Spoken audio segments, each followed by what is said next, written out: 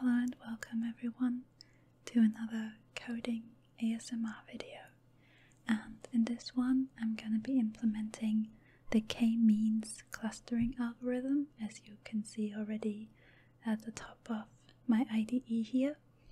And I've already downloaded a dataset, and it's one of the most common datasets in machine learning clustering, and it's the Iris dataset, and I've got it from this website here. It just comes up when you Google Iris dataset, and then you can download the folder with the data. And yeah, the dataset is of flowers, and we will see a bit more about the classes and what the data looks like, but basically you just differentiate between 4 types of flowers that look fairly similar but are a bit different, and you can find groups in them.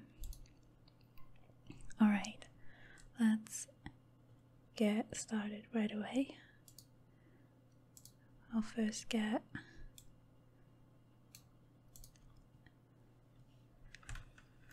a terminal, and we'll create, Python 4 is not a thing, a Python virtual environment for this project.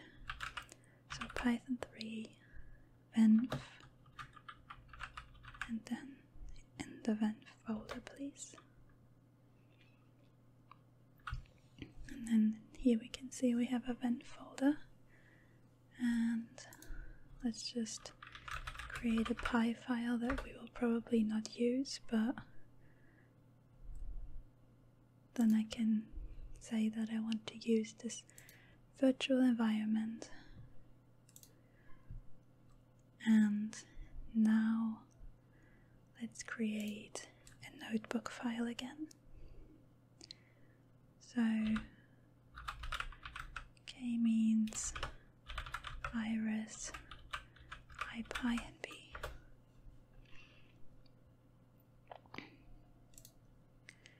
Now we can select the virtual environment as a kernel.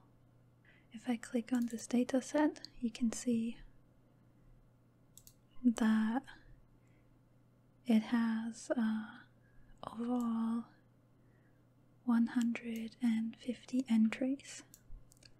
They're each on one row, and then we have one value, comma, another value, comma, another value, comma, another value, comma, and then finally what type of flower it is. So we have Iris setosa, and if I go down a bit, we have Iris versicolor, and then we have some Iris virginica. And then we also have this names file, which explains a bit about the data, and I will not go through all of this. A bit further down it tells us what the attributes are. So they are the sepal length in centimeters, and the sepal width in centimeters, and then the petal length and width in centimeters as well, and then, like I said, the class here. So first let's read in the iris.data file, and we saw that it's a CSV file. I don't know why they called it .data. Would probably be a bit nicer to call it .csv, but whatever. So for that we will use pandas. So import pandas as pd. Alright, now we should have installed everything. Let's try running this again. Now it's starting the kernel, and yeah, we have a check mark. Right, and now importing the data, we will just call it iris data, what we're importing, and then we use pandas read CSV, and then just the name of the data of the file, which is iris.data.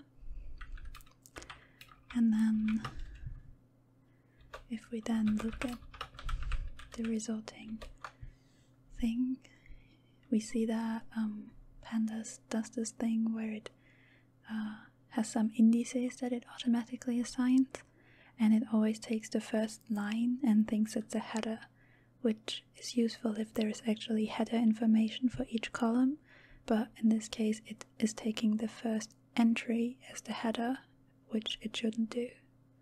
So we will say that there is no header, and then it should hopefully stop doing that. Yeah, now it's just named those columns 0, 1, 2, 3, and 4, which is alright, but not particularly descriptive. So let's get another code cell and let's call this iris data. So let's take this and rename those columns. And we know from the description file that these were the sepal length and the sepal width and the petal length and petal width. And then finally we have the class of the flower. Now if we look at this, and if we only want to look at like the first few, we can say we want the head, because this is I don't know if it's set up here. No, but this is a pandas data frame object, and it has a head function which will only give us like the first 5 entries. And now we can see that we actually have a header like sepal length, sepal width, and so on as headers to each column. Alright, I made this a bit smaller because I could not see anything with this big of a font. Right, so now let's look a bit at the data in more detail other than just the first few lines. And we can use iris data describe for that. And it will give us a bit of numerical information. We can see that each attribute is in the dataset 150 times, so there are no missing values or anything. But we see that the mean, for example, is quite different. The sepal length is 5.8 centimeters on average, and the width only 3, and then the petal is 3.7 and 1.1, and we can also see the standard deviation in the next line here, and the minimum value and maximum value, and like the points in between as well. So yeah, that's a bit of that. And now let's split the data set in the attributes, so that's the first few that we want to learn from, and then the class, which tells us the groups that we want the data to be in, or yeah, for that one we will save the data features by taking the iris data and then dropping, so removing a column, and we want to remove the column with the class, so only the features remain, and we wanted to remove them along axis 1, so that means we will drop a column. If you want to drop a row, we have to say axis 0. And now let's also look at the head of this one. Yeah, so now it only has 4 columns, and we of course want to do something similar for the target, so we have this isolated as well. Call this data target. Then we take the iris data and only take the class column, and then again look at the head. And now it's only telling us iris setosa because they were ordered in the dataset, but that's alright. And now let's look at what the data looks like visually, but we can't just plot it easily because we have 4 attributes and we can't plot a 4-dimensional plot. So we have to reduce it, and I'm not going to go into details, but I'll do a principal component analysis here. And if you don't know what that is, that's totally fine. It's just a way, mathematically smart way based on eigenvectors or eigenvalues, I believe, to reduce the data in dimensions so we can plot it, for example, in a 2-dimensional plot. We will use the handy sklearn package.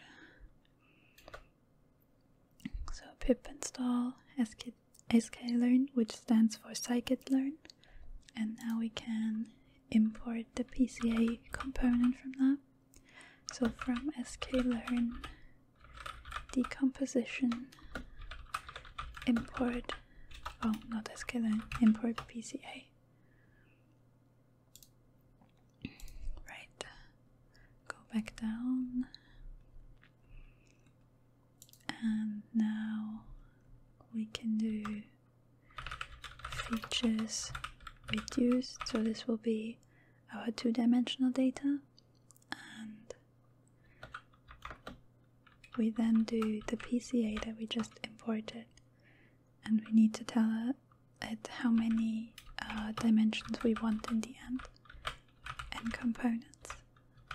Let's just say 2, because we want 2 dimensions, and then do, on the result of that, do fit and also transform, so it will learn and then also, yeah, apply it to the data that we hand in. And we want this to do on the data features. Let's look at the resulting data. So the features reduced shape will be exactly that, features reduced dot shape. And then let's also look at the first few entries.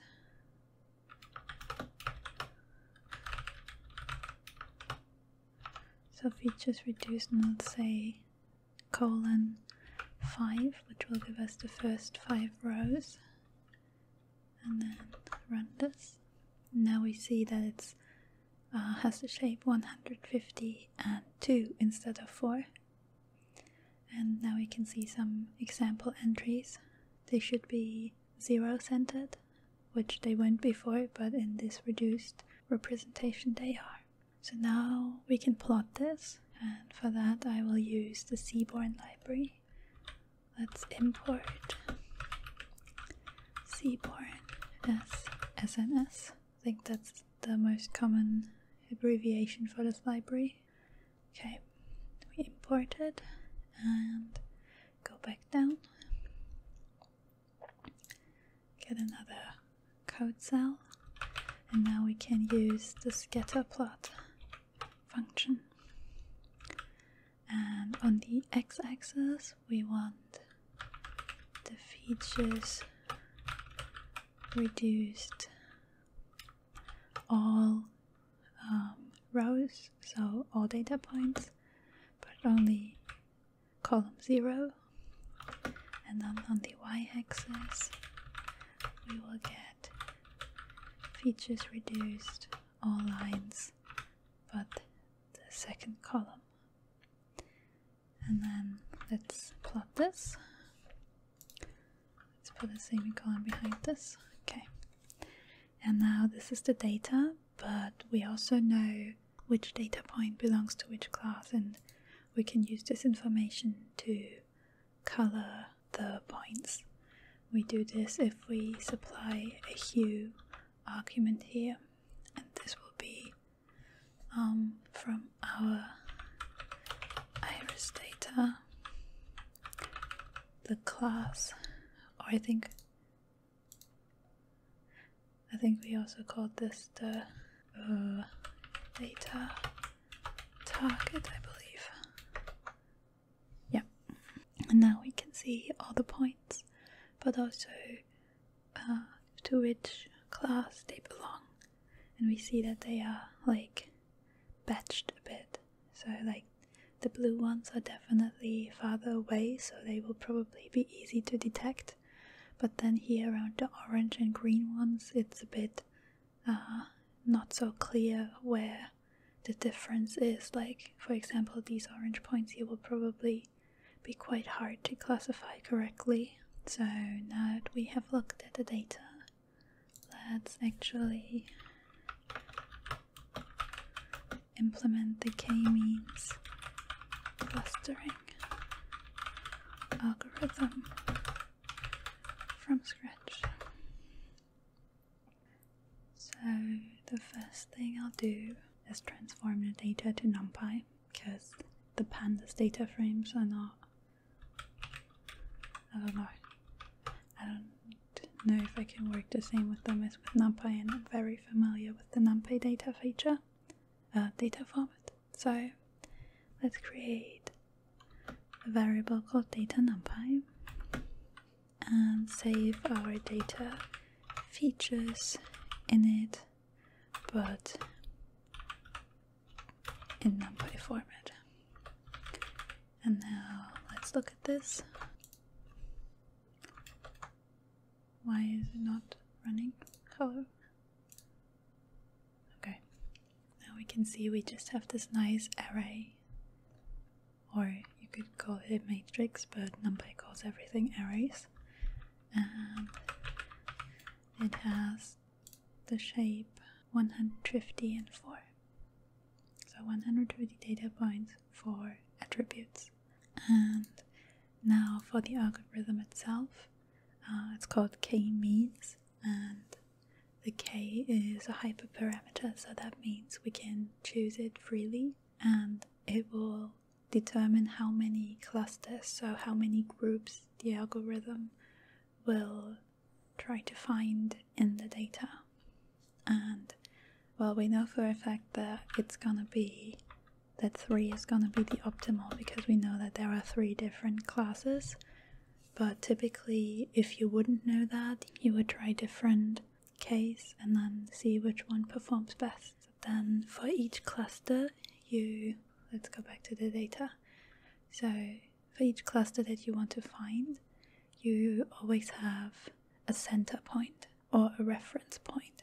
To start off, you just choose 3 random data points, and we don't know in which group they will be, but hopefully they will be spread quite nicely, but obviously we can't influence that. And then later on, after we have those 3 reference points, we will go through all the data points and see for each data point, for example for this one, which center will be closest. But yeah, to start with, we want to choose 3 random points because we don't know anything about the data yet, and for that we need NumPy imported. So let's go back up. Let's import NumPy as NP and back down, and we will need a random number generator, which is NP random and then the default RNG. Yeah, if I could type, that would help. I was confused why it wasn't suggesting me anything, but that explains that. Okay, now we create random cluster centers, and let's call them just cluster centers as you do, and I'll just save those in the NumPy array as well. And to start off, they will just have 0 entries, so we have the rough shape already. So we want 3 different ones, which is k different centers, and each will have the same amount of features that the data has. So data NumPy shape, and then the first, or like the entry at index 1, which is the second one, and that's the 4 up here. So 3 centers with each 4 attributes like the data. And now we will choose 3 random ones, and so we go through a loop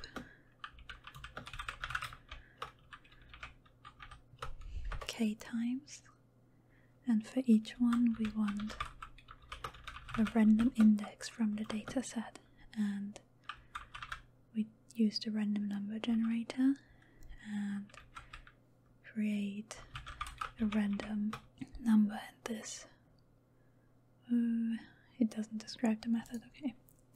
This will give us a number between 0 and 1, but we want a number between 0 and 149, which will be the data points. So we need to take the result of this times 150. And then we also want this to be an integer, so we will just cast this to int, and this will not round it. I mean, yeah, it will round it, but down, I think. Anyways, it will make an integer, and that's what we need. And then we use this to assign a cluster center. So in the cluster centers array at index I, we want this to be from the data set, the entry at the index that we just determined as random index. Yeah, and we do that for every for like 0, 1, and 2, so for 3 groups. And then let's look at the result. The centers will be the cluster centers. Let's run this. Yeah, and now we see that we have 4.3, 3, 1, 1, and 1, 0, and 0.1, and 6.1, 2.8, 4.7, 1.2, and 6.5, 3.0, 5.2, 2.0. Okay,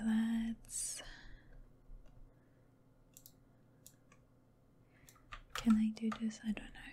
Now let's try and plot them into this other plot here. I don't know if I can just scatter plot this together or if I have to create a figure, but we will find out.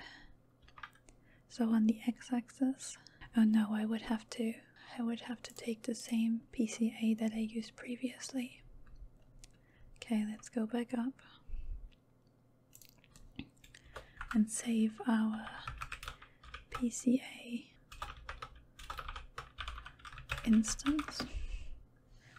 Let's not do this in one line, take this and do it up here, and then we use this instance to fit and transform. And now we can use this instance to also transform our cluster centers. So cluster centers reduced will be the PCA instance, and then transform the cluster centers.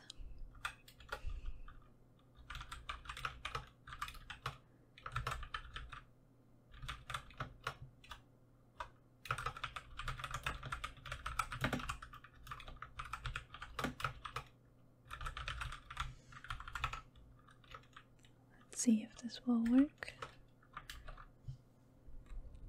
I mean, seems alright.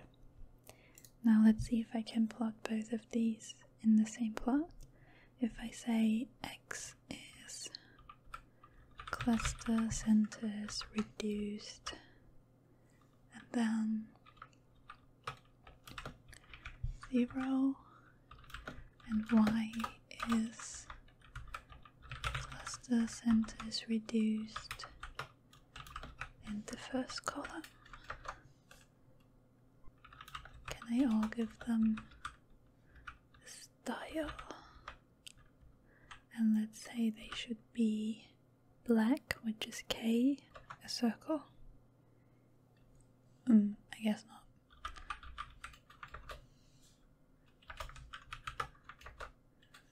You can see that it shows this, and this point by our random pointer choosing. So now let's actually get started assigning the points to these centers, because currently they are still colored by the true classes, but if we now assign them all to the closest point, it will look a bit different. Let's save the cluster per data point, so we want to save for each data point if it's closest to cluster 0, 1 or 2. So again, I'll initialize this to 0, and it's the length of data numpy, shape, and then the first entry, which should be the 150. And now we go through the dataset. So for E in range, data numpy, shape, again the first entry, which is the 150. For each of those we want to calculate the distances to each of the centers. So for the center in the cluster centers that we created,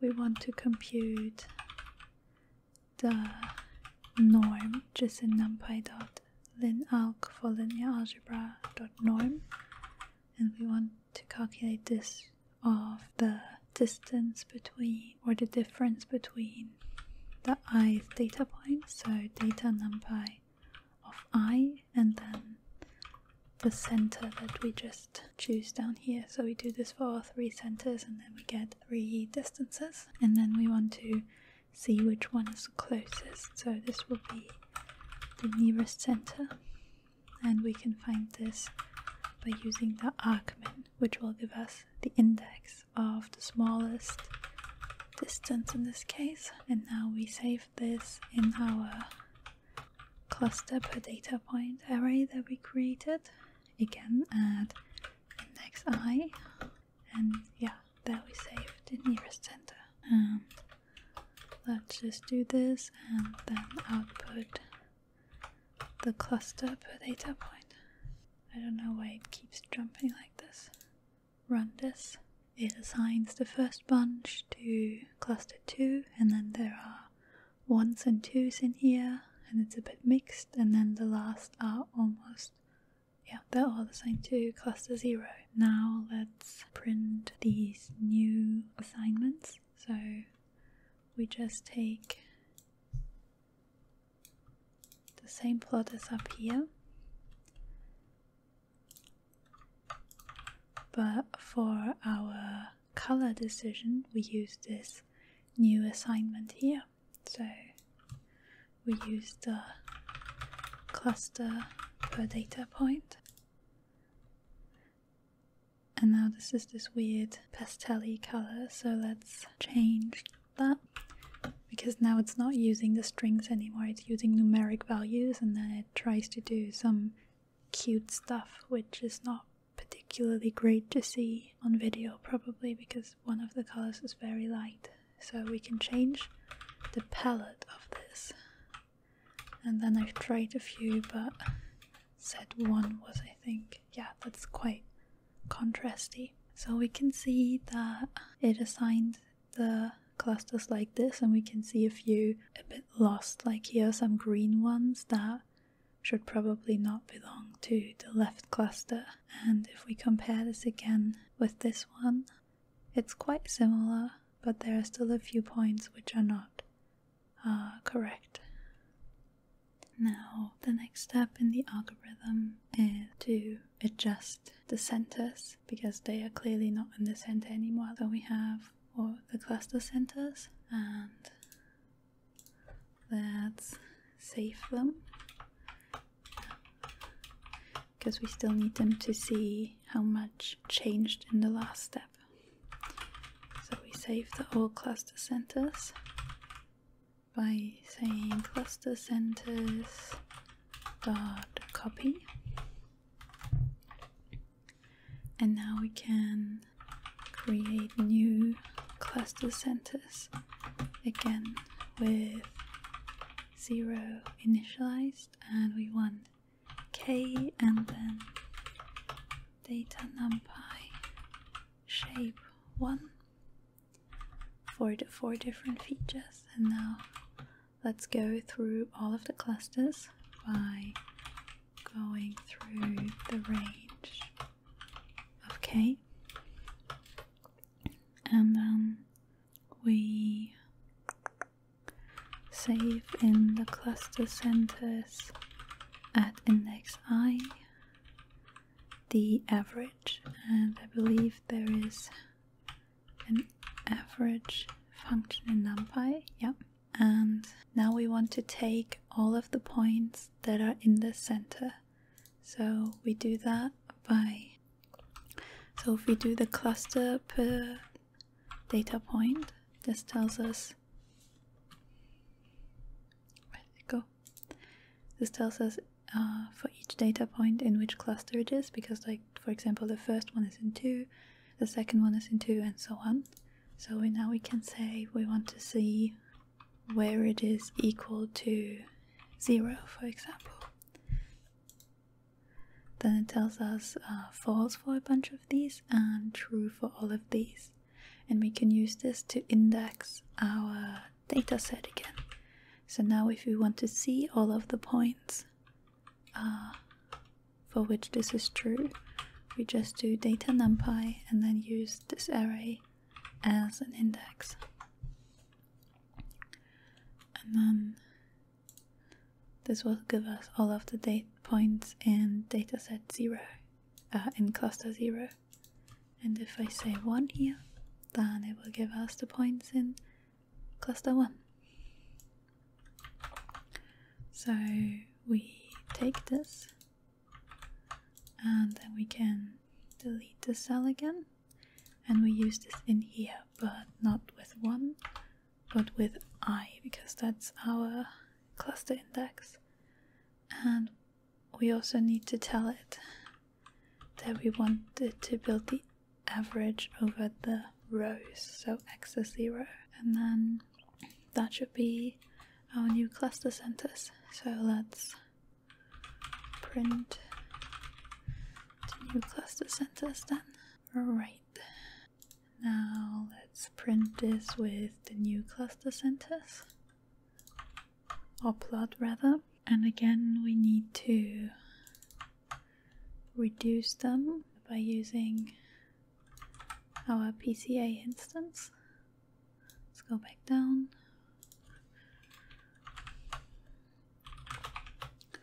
Let's call them new cluster centers reduced so we can keep the old ones around. Okay, and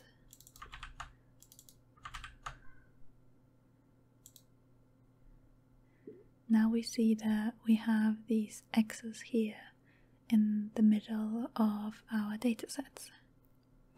And now we see that some of the points are now classified wrongly, so to speak, because now this red point here in the middle, for example, is definitely closest to the blue center and not to the red center over there anymore. If we look at the old centers, then yeah, they were a bit different because the blue one was all the way up there. And now there should be more points belonging to the blue one if we run everything again. Let's run this just again. I have to put everything together at the end, but let's just try running this again and then plotting this. So yeah, now we can see that blue got a lot of new points down here. Now we can calculate the centers based on this again, and then this will be looking like this. Yeah, so we run this again and again until the centers don't change, because if the centers don't change, then no data points changed groups, and then the distribution is completely stable. So let's put all the code together. Alright, so I think I've put everything together now. We have our initialization and we create the random cluster centers. That's all the same. And then so we can plot them, we also apply PCA on them. And then I've set up this loop here. So we want to keep doing everything that we have just programmed. I've just put this in this neat format here. As long as there is a difference between the old cluster centers and the current cluster centers. And for that to work, we need to initialize the old cluster centers at the start, which don't exist. So I just put them to 0, and then they will always have a difference for it to run the first time around. And then we can always check if they change. So if we run this now,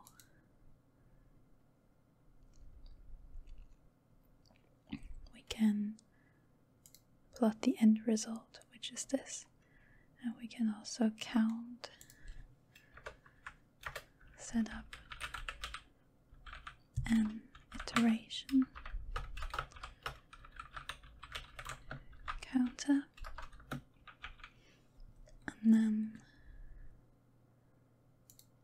we can delete this one, and then we can increase the iteration counter in each loop, and then at the end we can say finished iteration counter iterations. Let's run this again.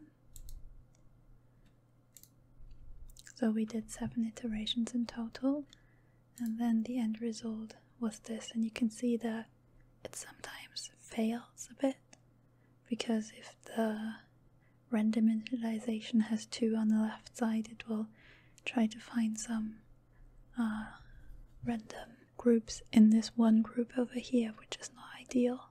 Yeah, and then sometimes we get the ones that we're used to. But I'll not go into how to optimize this.